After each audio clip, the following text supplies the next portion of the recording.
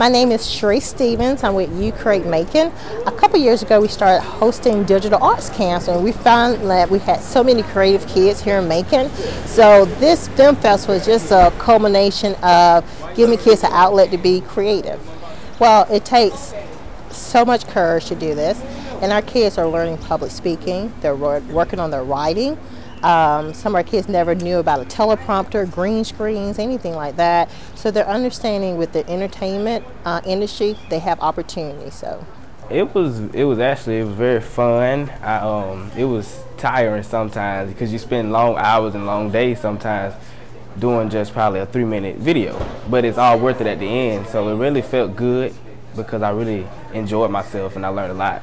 What I learned, be patient, take your time, make sure you get every detail, be precise basically. This is our first year and we had about 20 submissions, which I am super excited. The kids made a 2-minute film, and then next year we'll add to it. We may have music videos or longer films, but the kids here have shown that there's a need and an opportunity. So we're excited to be here at the Hargraves Theater, and we're excited to have this partner.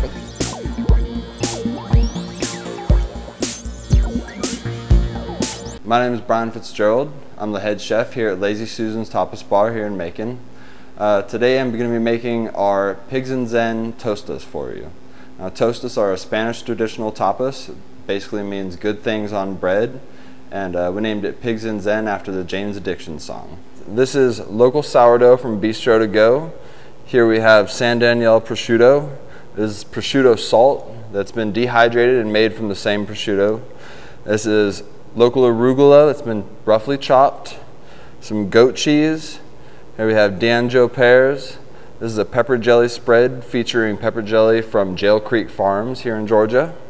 This is marigold petals and pickled mustard seeds. So first off, we're going to toast our sourdough bread so it's nice golden brown. Then we're going to spread our pepper jelly mix over the top of it.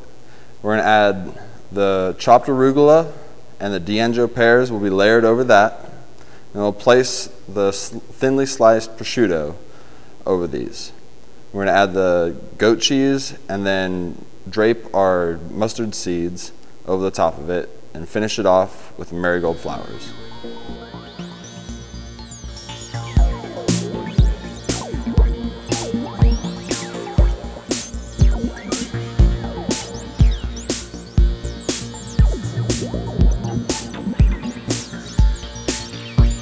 So what gave you the idea of the axe bar?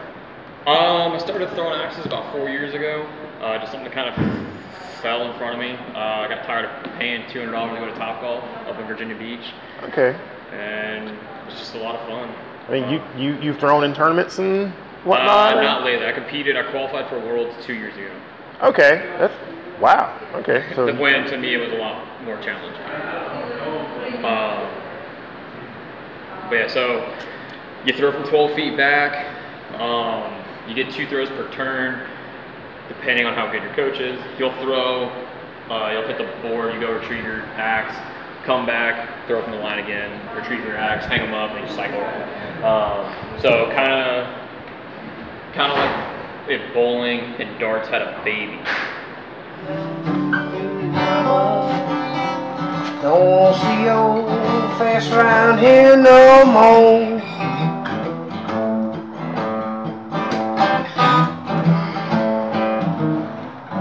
Well, if you think I will fool on.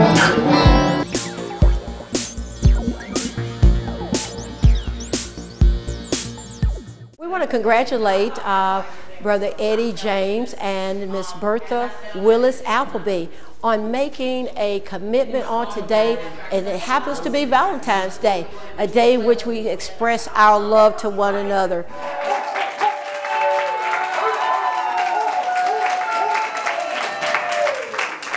Hi, Hi, my name is Sierra Martin, and I'm the facility administrator here at Loaves and Fishes Ministry. We are so excited because today, on Valentine's Day, we got to witness the union of Eddie Appleby and Miss Bertha Appleby. We've gotten incredibly close to the couple down here at Loaves and Fishes Ministry, and we're so excited to see them come together, not only to spend their life together, but that they've chosen Loaves and Fishes to do that with. We wish them well, and we hope for their continued prosperity in the future, and we definitely pray that they continue to grow together in holy matrimony. Funny thing is, they've actually been together for about 17 years, so I don't think this is anything new to them. I'm sure it'll be easy, but we definitely wish them well, and congratulations on your big day. To the bride and groom, I wish y'all a happy marriage and more happy wishes to y'all. Y'all two of the sweetest people I ever met. Just more wishes of love. Happy marriage and good luck. And may God bless you. Him and his wife, they been coming, they were home. I told them they need to get off the street and get a place to live. And they did it. He my brother. I seen him as my brother and she my sister. Mr. Appleby and Miss Bertha, I'm so happy that I got to volunteer at Loaves and Fishes where I could meet the both of you. You are two of the sweetest people I have ever met. I hope that your love will continue like it has for 17 years, for many, many more, and that you will always be kind and take care of each other and be happy.